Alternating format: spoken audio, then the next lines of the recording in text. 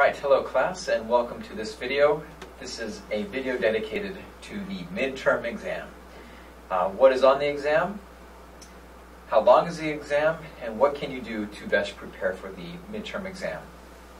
So before I get started, let me quickly explain why I've established the exam and created it in the way that I have.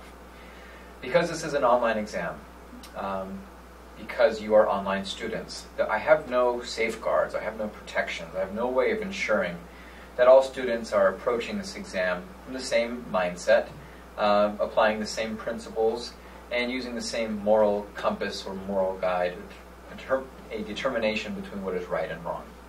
Frankly, because I will not be sitting over your shoulder, and because you will not be sitting in the classroom where I can walk around and ensure that all students are not cheating, I had to use creative ways of creating this exam.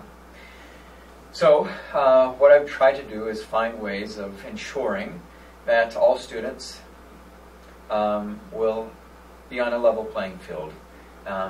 So given that, let me explain how this exam is organized.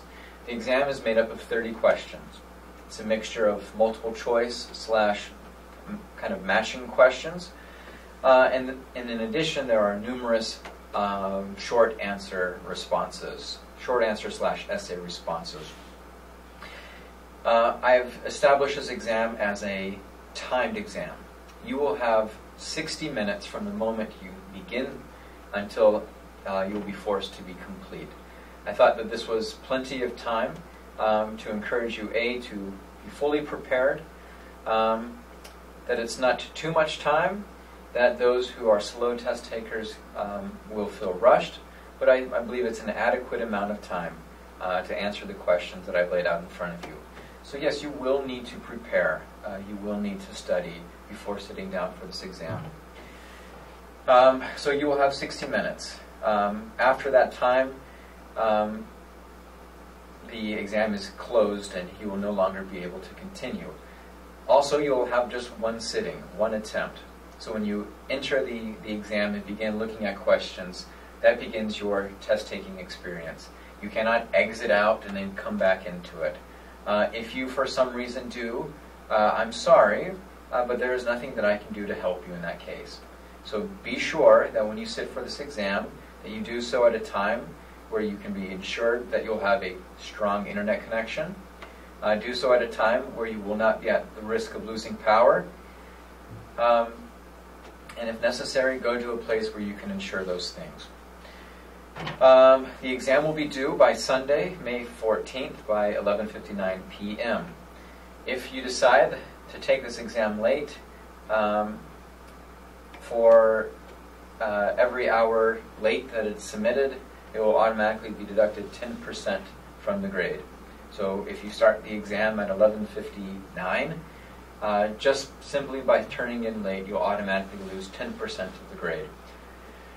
Alright, so that's a little bit about the content and the policies around the exam. Roughly 30 questions, multiple choice, and short answer / essays. It will cover all the topics or all the chapters that we've looked at thus far. Chapters 1, 3, 4, 5, and 6. So everything from understanding religion through this week's Taoism and Confucianism. How can you best prepare for this exam? Well, I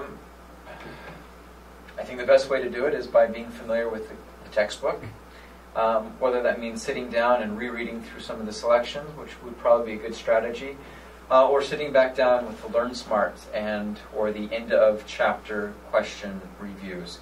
That would be a wonderful place to quiz you to see what you are familiar with and what you are not. I would encourage you to sit down with each of those chapters, or maybe each of the Learn Smarts from each chapter, just to refresh the information and make sure that you are that you know that you remember what you've studied thus far. All right, and so that's it for this video. That should give you an understanding of what's on the exam and how to approach it. If you have any questions about it, please don't hesitate to ask. All right, good luck this week. Bye.